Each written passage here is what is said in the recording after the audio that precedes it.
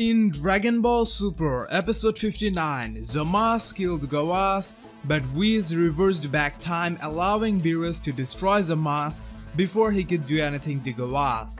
Though Beerus said destroying Prison Zamasu would also annihilate Zamasu from the future, Trunks highly doubts that and will go back to the future to check it out. So we have future Trunks probably accompanied by Goku and Vegeta back to the future in the next episode of Dragon Ball Super. Dragon Ball Super episode 60 title is Back to the Future, Goku Black's identity revealed. Then we heard the next episode preview from Goku, which was, "Hey, this is Goku. Trunks, let's go check again to see if the future's at peace now. Don't worry, if Zamasu is there, I'll beat him for sure this time, huh? Goku Black isn't a fake of me? What's that mean?" So the next episode title is really interesting. I know we have had similar titles before, but I believe the next episode is truly going to give us some solid information regarding the identity of Goku Black. Whis speculated that Prison Zamasu might have wished for a copy of Goku Black along with immortality for himself. Beerus added that it could have been done using the time ring, which would eliminate the 1-year time limitation of the Super Dragon Balls. However, it's only a theory. A Whis theory. Besides, after having killed Prison Zamasu, Beerus and Whis believes it would result in him getting annihilated from all the timelines. But from the Dragon Ball Super episode 60 trailer, we know that future Zamasu and Black is still alive. So it's not like they have a very good understanding of the entire situation either. So the headline for the next episode, which is Goku Black's identity revealed, absolutely deserves our attention. It is going to be an action-packed episode. Our heroes return back to the future and we have Vegeta back in action. Who doesn't love to see Vegeta fight? Especially all the Vegeta fans want to see him rake Goku Black. Last time they fought, Black got better of him as he almost killed him by stabbing with Keyblade. However, many fans have a misconception that in the last encounter, Vegeta was lowballed once again. I have to disagree here. Basically, all three of our heroes get bashed, but Vegeta actually performed better than Goku and future Trunks. He only got stabbed because he was the first to attack Black. Had it been Goku, the outcome would probably be the same. So it was only logical for Goku to do better once he knew about the blade. Also added the fact that Goku fought Black once before. Anyways, what Vegeta did at the end of Dragon Ball Super episode 57 truly made him the hero among the trio. He went beyond his 100% and saved the day. I think that was the most badass move of that encounter. Whatever, the fans weren't really satisfied, and to be honest, neither was Vegeta. So as we see in Dragon Ball Super episode 60, Vegeta takes on Black. This time, the outcome could be quite different. In all fairness, Vegeta took the highest amount of damage in the last battle. In fact, if left alone, he would probably end up dying. So, since he's returning from a near-death experience, he should get a massive power boost thanks to Saiyan privileges. This could be their opportunity to highlight the Zenkai boost once again. Also, Vegeta has concentrated the most in training this entire time. While Goku was traveling around with gods, trying to figure out shit, we see Vegeta training at his gravity chamber. I don't know about you, but I feel Vegeta is way more emotionally invested in this than Goku. His family was affected more, and also there's a thing with Black looking like Goku. You know, it's finally Vegeta's chance to legally kick Kakarot's ass. A Black version of him, but still, you know. As they return to fight Black and Zamasu, the real question is, what will they do differently this time? Do they even have a solution to the problem? I hope the next episode will progress with this plot smartly.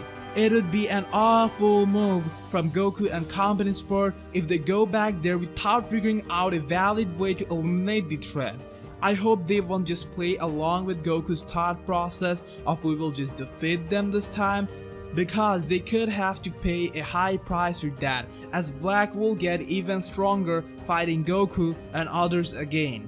Zamasu even mentioned that in the episode and was worried who Black would fight to get stronger if they kill Goku.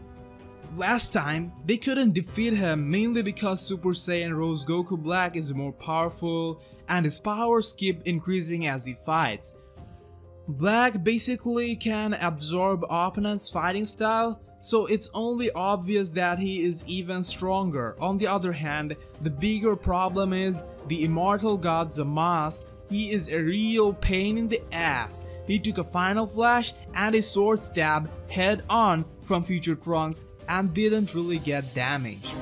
So what are they going to do now? It's not like getting immensely stronger could kill Zamasu or something like that. Episode 62 working title is Future Trunks' Superpower. What is that superpower going to be? Final immortal killer flash? I don't know. I think they should plan things out first with the help of Beerus and Whis. Then again, Beerus and Whis believes destroying President Zamasu erased him from all timelines, even though Trunks pointed out that's not necessarily how things work, because when the original timeline androids were destroyed, nothing happened to the future versions. But Beerus mentions that the case is different for gods. When one god destroys another, all this space and time shits don't matter. What Beerus said is correct because he is the god of destruction, and also Whis would correct him if he was wrong about this. Then, why is future Zamasu still alive? It is probably because of the wish he made using the Super Dragon Balls and complexities created due to the use of the time ring. This tells us the speculations of Beerus and Whis about the Black mystery was mostly wrong. Maybe it is because future Zamasu is immortal, or it has something to do with time traveling, but time ring, which didn't affect him. I think in a normal situation, if the god of destruction destroys a being like that, he is annihilated from all of space and time. But it is only because Zamasu created an exceptional situation for himself using the Super Dragon Balls, he was able to survive.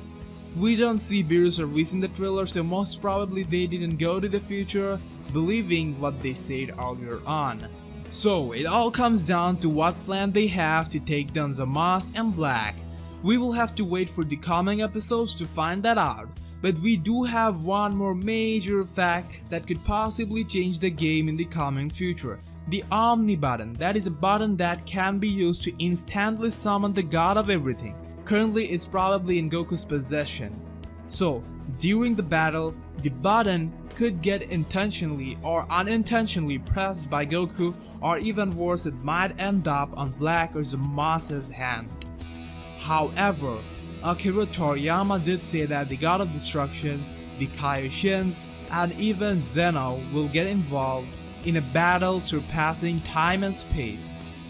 We already have Kaioshins and Beerus involved, so I believe it's a matter of time before Zeno gets involved directly or indirectly. And since we're getting closer to the outcome with no proper solution in hand, it might happen sooner than expected. What he will do is hard to explain. He would probably help Goku out, give a trial by combat or things like that, but like Beerus mentioned, all this time distortion could seriously piss him off. And the last time that happened, he destroyed 6 universes. Also in episode 60 preview, Goku narrates, "Goku Black isn't a fake of me." What's that mean? Well, I think that probably means that Whis' speculations were wrong. Goku Black is not really a copy of Goku, but some version of him from another timeline or something similar to that. I think this is in a way debunks the Zamasu wish for a copy of Goku theory. Guys, next episode, we're finally going to find out if Goku Black is Goten, Broly, Bardock or Gowasu. So be hyped! What do you think about all this? Comment your theories and opinion down below. For daily Dragon Ball updates and exclusive videos, check out our fan page Dragon Ball Fans, link attached on the comment and description section.